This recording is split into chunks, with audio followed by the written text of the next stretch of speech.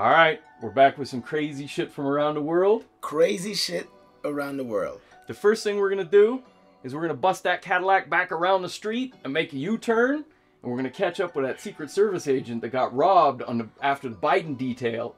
That was our first episode. I think that was our first episode. All right. So what's going on? What's going on with the Secret Service robbery? It was June 15th was the robbery in Tustin, California. Okay. I guess the Secret Service agent, they didn't say where he pulled up. It was in a residential area, I think. He got out of his vehicle and immediately somebody stuffed a gun in his face. So they saw him coming or they were waiting for him? I don't think they knew it was a Secret Service agent.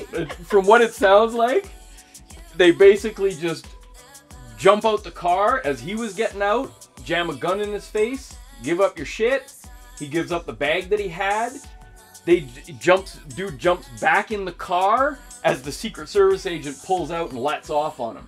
So it could have been anybody. That's why, damn, they robbed the wrong person. It is bad luck, right? Damn. So the Secret Service agent hit one of the guys. Bertrand Cloud Bell was shot in the incident. Oh, that's not funny.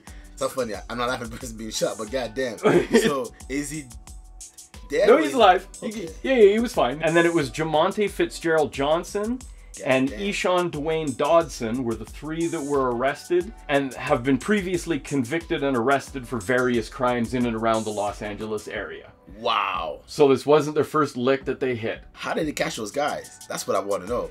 Well, so according to the limited news reporting that's available, it said, quote, investigative leads resulted in the arrests of all three. We could read between the lines, and we already know what's really good. That was snitches. How the hell? Okay, wait. So if three guys rob the Secret Service, don't know this is Secret Service, like who's gonna snitch? If there was witnesses around, or they went around, or they went back to the neighborhood and talk about what they did.